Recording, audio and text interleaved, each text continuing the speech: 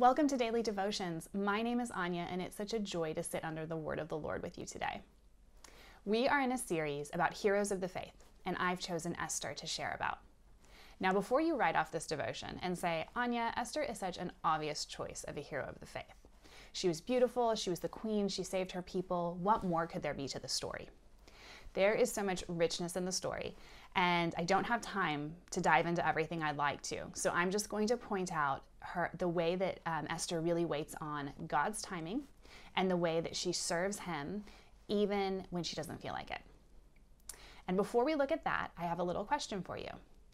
Have you ever known someone, an acquaintance, a colleague, who you wonder if they're a Christian, but you've never actually spoken about God with them? There's someone who the way that they act, the way that they do their life, the way that they speak, you wonder if there's a faith there. That's a bit like the book of Esther, because did you know that God is not mentioned once in this entire book? Yet we see his goodness and his story and his purpose for his people unfold all throughout the pages, and he's just woven in there, a bit behind the scenes, maybe like someone you know. So when we look at the timing of Esther, she's been in a season of waiting. She's been at the palace for 5 years before the real meat of the story begins. And in those 5 years, I wonder if she sat there thinking, what's going on? Why am I queen? How am I in the palace? Who am I? Lord, why am I here? Have you had a season of waiting like that? Those seasons can be tough. But the great thing about Esther is that she was ready to be used even when she didn't really want to be used, maybe. So we see in Esther 4, she's sitting in a really difficult position. Mordecai is telling her she needs to save her people, and in order to do so, she must go to the king, which should be an easy thing, right? That's her husband. Wrong. She was terrified to go to the king. In verse 11, you can almost hear the panic in her voice as she responds saying, "But 30 days have passed since I was called to go to the king." Can you imagine having a spouse that you hadn't seen for 30 days? And even worse, that you were terrified to even try to speak to because you thought that they would kill you? And then Mordecai reminds her that she won't escape Haman's verdict for the killing of her people. For if you remain silent at this time, relief and deliverance from the Jews, for the Jews, will arise from another place, but you and your father's family will perish. This is a situation that would feel like way too much pressure to me. It's a situation where I would want to run back to my bed, hide, and pull the covers over my head. Do you think that Esther might have felt that way too? I imagine she could have. But instead of doing that, she stops and she fasts for 3 days. And she calls on all of her people to fast along with her.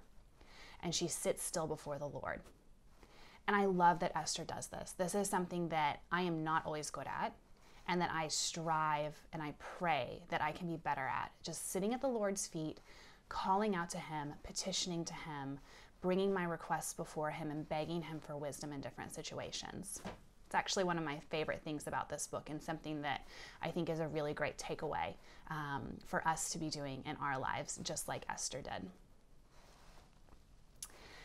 And ultimately, Esther was able to deliver her people.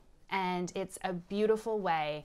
I won't go into it all now, but when you sort of look at chapters 5 and chapter 6 and the way that she had one banquet and then she paused and waited and then had another banquet before she asks Xerxes this massive question, and having the wisdom to invite Haman along to make him feel like he's all really part of it. And then at the beginning of chapter 6, seeing God move when Xerxes can't sleep at night and the chronicles are read to him. And then he realizes that Mordecai's never been honored. And so this honor needs to be bestowed upon him.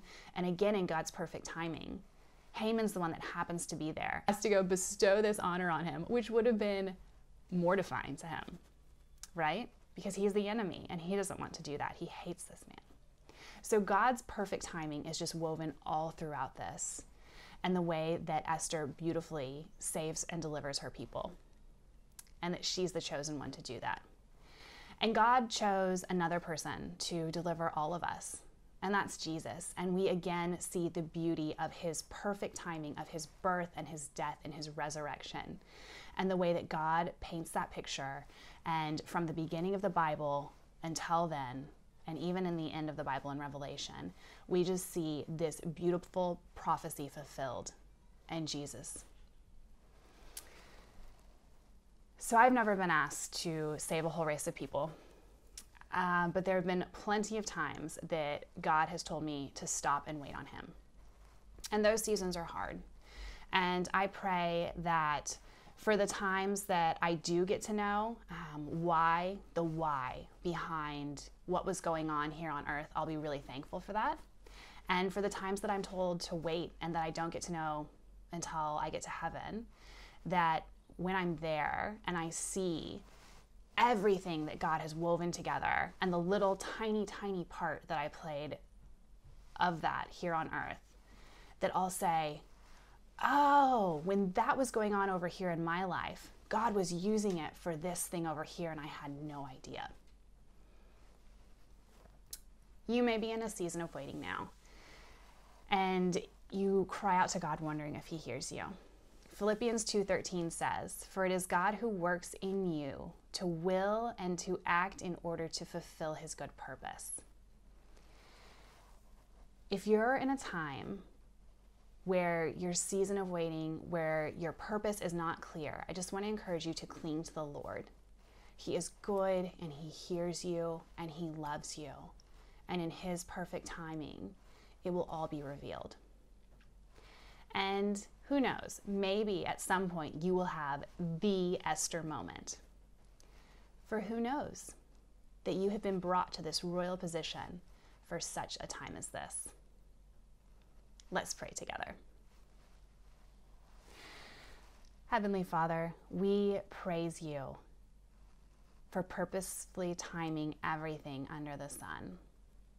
Lord, we ask you to forgive us for the times that we have questioned the way that you've been working in our life.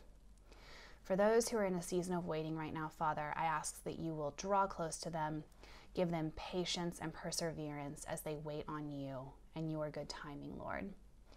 For those, Lord, who don't have a clear purpose right now in life and are calling out to you and wondering what their purpose is in the situation that they're in, I ask that you will reveal that in your good timing and that you will give them that purpose day to day in doing your kingdom work in whatever position that they may be in, Lord.